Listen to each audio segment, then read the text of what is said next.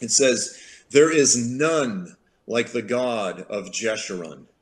Now, Jeshurun is a pet name or an honorific title that the Lord uses for Israel in a handful of places throughout the Old Testament. And so essentially it's saying there is no one like the God of Israel.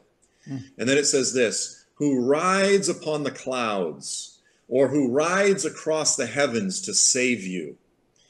Okay, and we could get into some more of the details of some of the passages, but so you have this picture of God marching before his people, again, in anthropomorphic form. Lightning is shooting out of his hands. He's coming back on the clouds, and he's coming with myriads of his holy ones. Wow. So throughout this prophecy, there are a handful of critical motifs or themes that are repeated multiple times throughout the Old Testament. And then they are clearly picked up upon in the New Testament. And so whenever you have references to or discussions of the return of Jesus in the New Testament, all of these themes and motifs are there. God will come.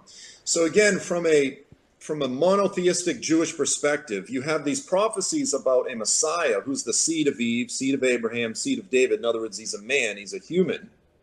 He's the promised one, he's the crushing one, he's coming. But then you have all of these other traditions that say Yahweh is going to come. Mm-hmm. Yahweh is coming from heaven with his angels.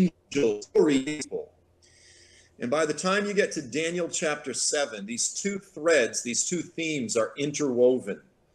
They're interwoven, and that's where you have this prophecy in Daniel 7 where it says, then I saw one like a son of man coming on the clouds of heaven. Now again, remember, no one comes on the clouds other than Yahweh, only the God of Israel. And so it's understood that this one like a son of man, he's in the form of a man, but yet he's doing something that only Yahweh can do. He's coming on the clouds, and then he's given a kingdom and a dominion and power and authority.